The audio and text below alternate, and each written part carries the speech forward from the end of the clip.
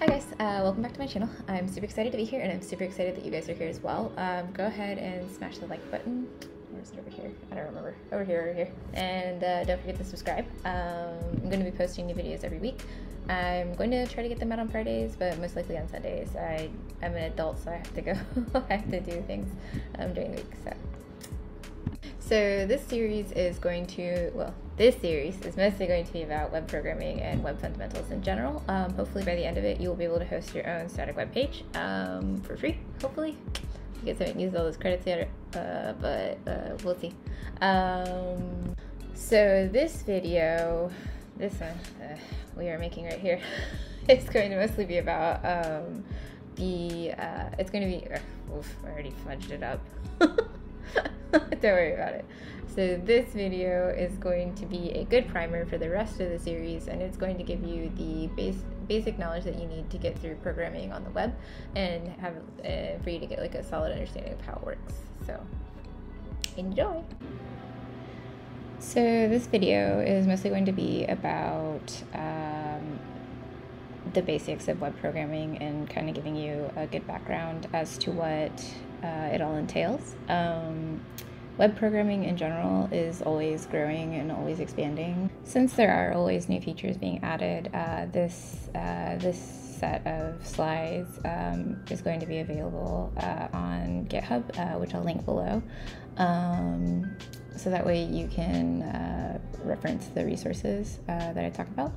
Trying to think if there's anything else I need to mention before diving in. Nope, doesn't feel like it, so let's go right in. Alright, so there are going to be 8 topics that we're going to cover today. They are HTML, CSS, JavaScript, service workers, local databases, polyfills, prefixes, and lighthouse audits. These are all very, very important in order to create a very efficient and very user-friendly web page, whether it be static or even like a web page for a web app. Over on the right, you'll see a diagram of a general architecture, of the general architecture of most browsers and how they kind of operate with our modern technologies. We'll go over in a later slide of how it all actually works together in unison, but for right now, this is just kind of like the overview of what it looks like. Alright, so HTML stands for Hypertext Markup Language, and it is used to tell your browser how a desired web page layout should be outlined using HTML tags. Some common tags that are used across all web pages are body, header, footer, nav, div, main, if people remember to use it. Another one I forgot to mention is head. So there's head and then there's header, and the head typically like has all of your metadata, and it also has style sheets defined, prefetching, lots of other fun stuff in there. We'll go over that stuff later.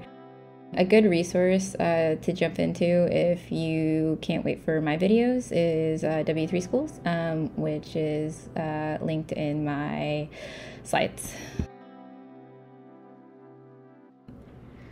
Alright, so CSS stands for Cascading Style Sheets, and it is used to bring designs to life by telling your browser how an HTML outlined layout should display through color, font, size, and position attributes. Some common attributes that are used within CSS are color, font size, background color, padding, margins. Typically, you can define like the width and height of different divs, or you can do different articles, things of that nature. There's also this thing called hex codes, which can give you like specific colorings, specific colors, as opposed to just the predefined like gray, black, white, green colors that HTML has predefined. Another like a resource for that is W3 Schools as well.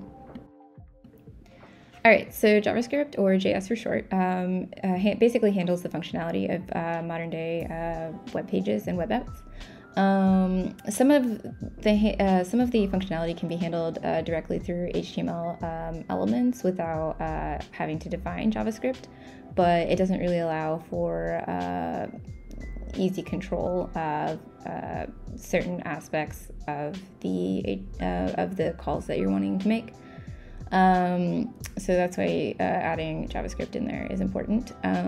Some things to note when you are handling events through JavaScript, you should remember that there's an event.prevent default, which disables predetermined behaviors that that the browser has defined for the HTML. You can also log the event and log the event.target, which is where the event came from in the first place. Service workers, woohoo! All right, SW for short, manages the memory on your browser and allows for better efficiency within your web page as well as offline functionalities.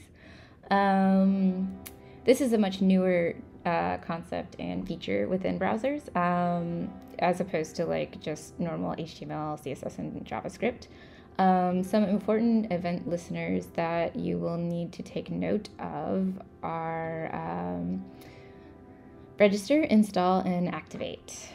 Fetch is another one that you can use to basically intercept and return different data for offline capabilities. I recommend using Workbox if you have no idea how to do this stuff. It is a great place to start without all the headache of writing your own. All right, so now we're at local databases, and believe it or not, browsers do have databases built straight into them. Service workers as well as JavaScript on your page can access them. Currently, there are two types that I know of. One is IndexedDB, which is a NoSQL implementation of a local database, and there's WebSQL, which is obviously like an SQL-based database. These are super amazing in handling offline capabilities as well, which your service worker can use to return the data that I was talking about previously when intercepting the calls through fetch event. Two places to look up more details about these two are MDM and Tutorials Point, which are going to be linked in my slides.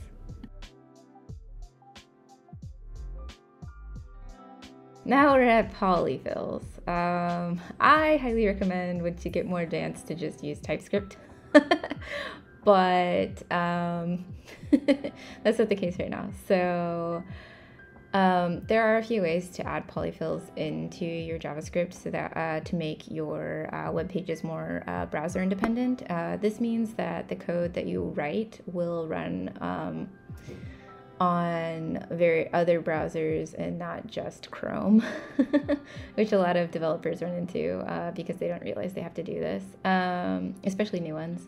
The best way to handle this kind of use case is to basically use something like React, Vue, or Angular and transpile with Babel, Webpack, and TypeScript.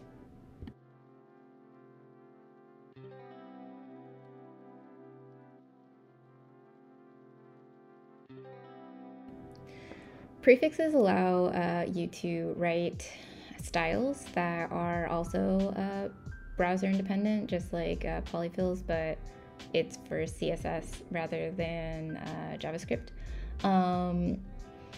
Most of the time, the attributes that are available typically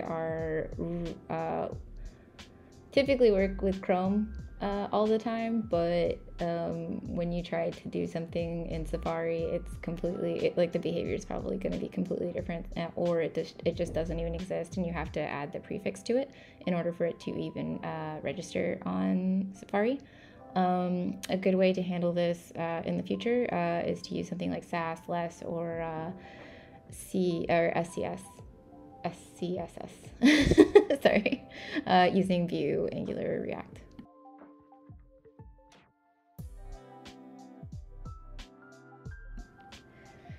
Lighthouse audits are probably going to be the most important thing I discuss in this video, just because they honestly help a lot with debugging and fixing bottlenecks within a web page. Just some understanding of, like, just to get you to understand like what this means, or how this even impacts your web page. Research has shown that users are more likely to navigate away from a page if it takes more than 7 seconds to load anything to the page, and if it takes more than 800 milliseconds to even trigger anything, any kind of response, the web page is seen as buggy. In order to track down these kinds of issues, Lighthouse audits exist on Chrome's DevTools. What you see now is the general architecture of how browsers interact with all of the working mechanisms I've discussed so far within this video. So as you can tell, like, everybody uses a browser, right? And the browser communicates with a service worker, which the service worker communicates with your local database as well as the cache and memory. It can go into your cache and fetch some stuff to render to your browser while you're waiting to get some kind of a response. It can also talk to external servers and respond to your browser as well. It's a very cool piece of technology that has really grown within the past few years. This diagram actually was done completely by me, but I did make one little mistake. I forgot to draw an arrow between the servers and browser. You can completely bypass the service worker if you really desire to. I don't recommend it just because you won't have any good offline capabilities, but this is really awesome and I love it so much.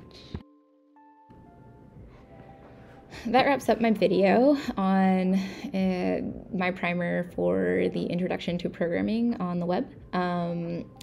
If you have any questions, you can inbox me at hello@pumpkinspicelatte.org. I don't always check that inbox, so if you do, please be patient with my responses. You can also leave a comment below. Don't forget to subscribe, and I'm also going to link the slides on GitHub. Thank you guys so much for watching. I'm super excited to continue making these videos, and I promise next week's video is going to be way more exciting than this one. Until next time, ciao!